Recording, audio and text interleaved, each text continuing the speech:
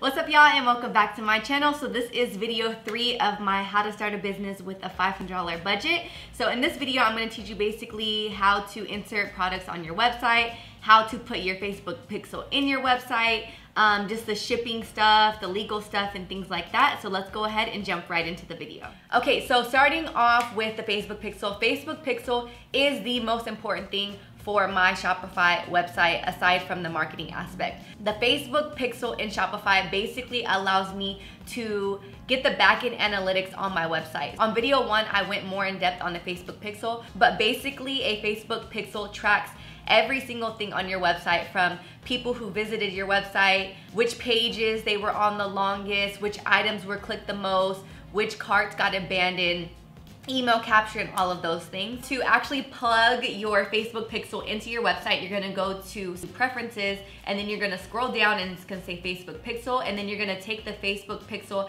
ID that you got directly from Facebook and put it right into your website.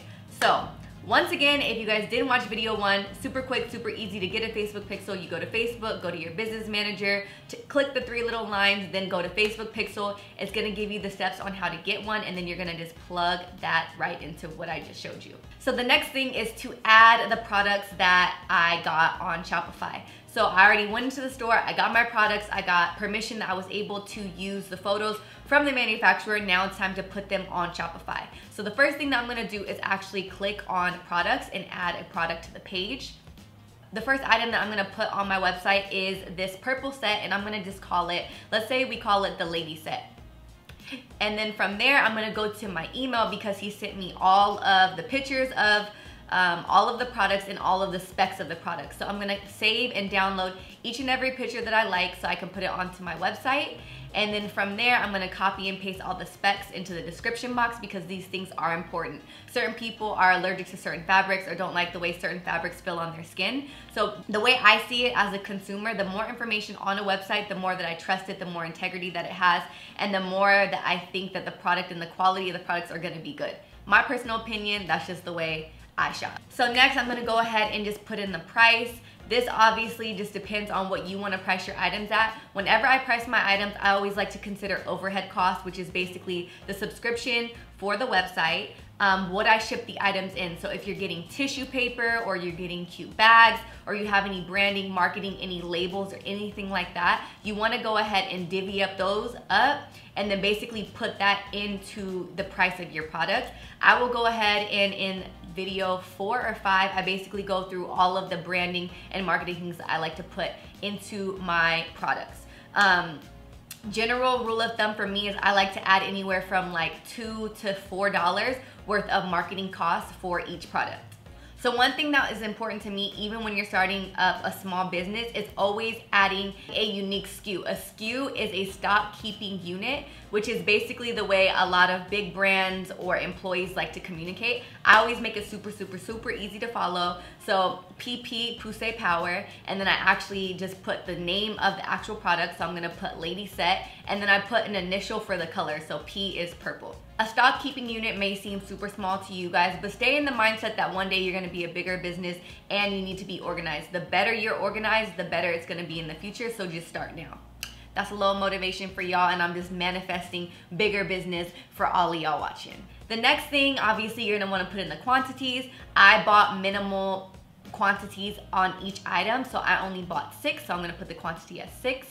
And then you also wanna put in the weight. When I started my business, I actually got a scale for free from USPS because they know I'm gonna be shipping products. It makes their job easier if I pre-weigh the objects, or you can also get a scale on Amazon for super cheap. Then you have the important part, which is basically the variants. So variants are small, medium, large, purple, pink, blue, orange, black, white. So after I select that there are multiple variants in this item, I'm gonna have to fix the quantities and put 2, 2, 2, because when I bought this wholesale, the pack came in too small, too medium, too large. If you guys want more information on the sizing, I did not pick the sizing. You guys can reference to video 2. Most wholesalers have a certain way that they sell things. Oh yeah. Now your items, do they come in 2, 2, 2 or 3, 2, 1? 3, 2, 1. 3, 2, 1. Yeah, 3 small, 2 medium, 1 large. Okay. That's cool. And your sizes, once again, they come in 2 smalls, 2 mediums, and 2 larges. Okay. and I basically went down through the whole breakdown on shopping in wholesale stores in 2 videos that I will link down below and put in this video somewhere. So after I adjust the quantities, I personally always like to adjust my SKUs. Instead of putting 1, 2, 3 or ABC, which is what Shopify usually does, I like to put S for small, M for medium, and L for large. That's just something that I like to do, but to each its own. Another thing that's gonna help you in the long run with the objective that this business is gonna go from just having 5 products to 200 products to 20 products, whatever you see fit. So for me, always putting more information as I can is always best in my book. So say for example, somebody comes and they search on your site that they want a purple pearl set. They don't know the name of the set. Say you have 200 products, they're not gonna scroll through. They might put in the search bar purple pearl. So basically everything on the side here breaks it down to, I'm gonna put this as a set. I'm gonna go ahead and then tag just different things that I think people might search for. Once again, as a small business, you might not need it, but for seeing the future, you just wanna get in the habit of thinking big and thinking more products and more organization and a bigger team and easy way to communicate. So I always like to add as many tags as I see fit for each individual item. This is really beneficial because say you get a random person that sees your outfit tagged from Instagram from like 2 months ago, and your website now has 200 items and they don't know the name of the item, they can literally put purple pearl and this product would probably come up. So this is a little tip for people who don't got that coin to buy a whole bunch of inventory, and you're also testing out your audience and seeing what they like. So 2 tips in 1 is buy 1 product that you actually like for yourself or that you like for your audience, and then don't buy the second item, but you can still put it on your website and you could put it as a pre-order. And another tip is separating the 2 so you have 2 separate products so your product page fills out and you have more products to choose from rather than 1 product in 3 different variants. So reason number 1 why I like to do this is, 1, I don't know what colors you guys like. I don't have the budget to just buy whatever. I'm gonna go ahead and test out the product first. Go ahead in the description box and put, this is a pre-order, and then make sure the pre-order is like a week and a half to 2 weeks out. Always stay in contact with the vendor to make sure that they have this item in stock. And you also want to make sure that it's able to ship quickly so that when you see that a few people are ordering the item, and then get it shipped away to your customers ASAP. Another reason why I don't want to put 1 product under multiple variants is because I don't have that many products on my page. So if I want to fill my page out, instead of putting everything in 1 product, I'm going to go ahead and separate the 2 so it just looks like I have a little bit more going on. And this is a little tip that I had for myself when I first started out. And on the bright side, if nobody really even likes that product, then you have nothing to lose. You're not stuck with the inventory, and you can just simply take it off of your page. This is also really good in the testing period so that you can kind of see which items your demographic gravitates to and just get a better feel of your audience. I'm gonna go ahead and show you guys another example of 1 item in 1 product so that you guys can see what I'm talking about, and if you want to go that route, you know exactly how to do it.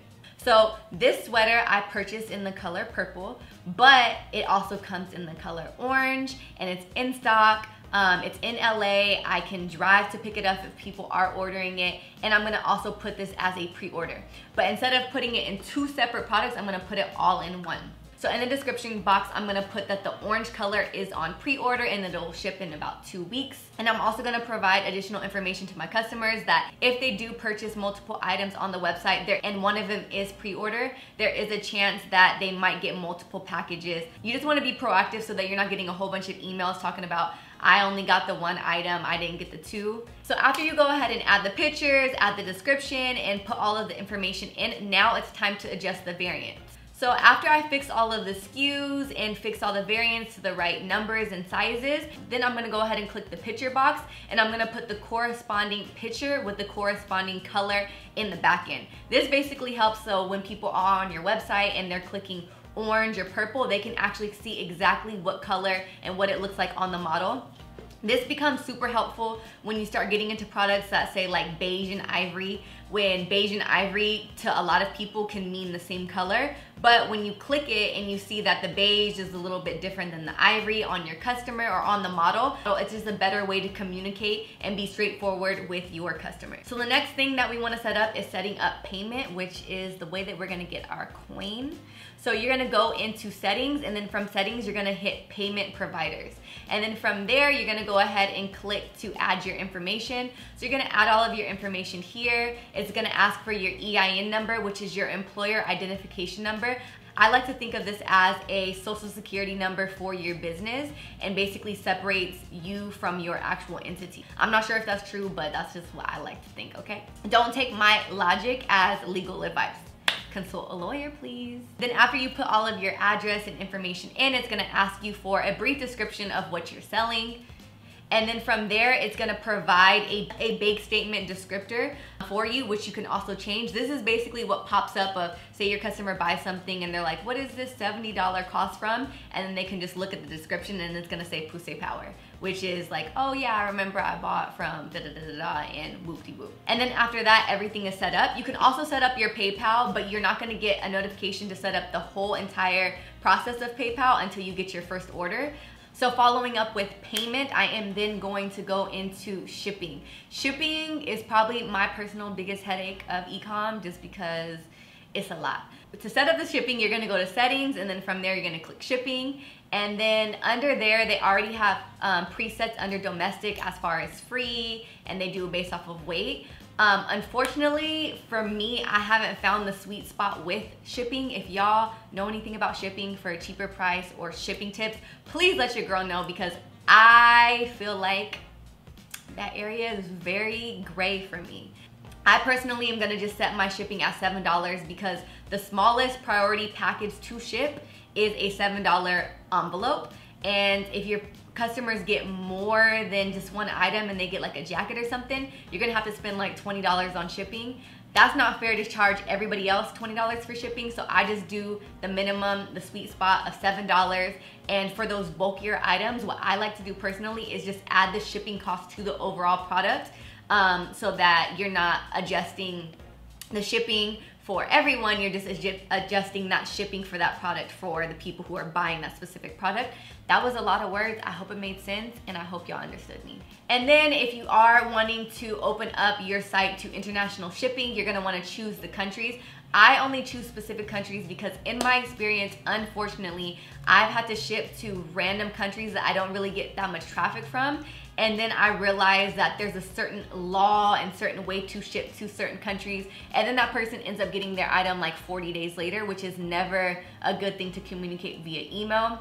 It's just a hot mess. So you wanna make sure that you're doing your research on countries to ship from for yourself, and depending on where you are in the world. The smallest trackable package for international shipping is $26.50. So I'm gonna go ahead and set my price at $26.50. The next thing is the legal page and the shipping and the private policy and things like that. So in order to set all of these pages up, you're gonna go to settings, and then you're gonna go to legal. Shopify provides templates for all of these different legal things that you need on your website.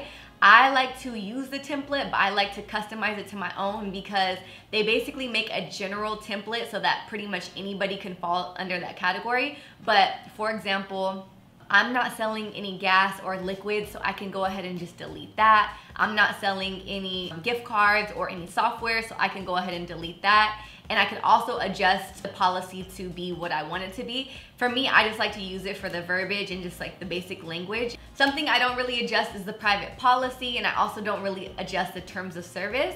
But one thing you do need to adjust is the shipping. One of the biggest annoyances for me when it comes to shipping is when people try to do returns, or when people try to say that they returned something and then the package is lost. Unfortunately, when a customer sends something back, it is not the company's responsibility, and that's why there's something called tracking, and that's why there's something called insurance, because it basically proves that somebody's actually sending something back and that the product is insured just in case it gets lost. I think the insurance is anywhere from like $100 to $200 depending on which insurance that you get. The insurance is already included in the $7 for the priority or the $20 in priority that you choose from. So that is it for the basics of Shopify. In the next video, I will go ahead and show you guys how I customize my website and how I put different graphics in the website and where I get the graphics from. I hope you guys enjoyed this video, and if you guys are liking this series, please give your girl a thumbs up and don't forget to subscribe for more videos. And thank you guys so much for watching. I will see you in the next upload. Bisous!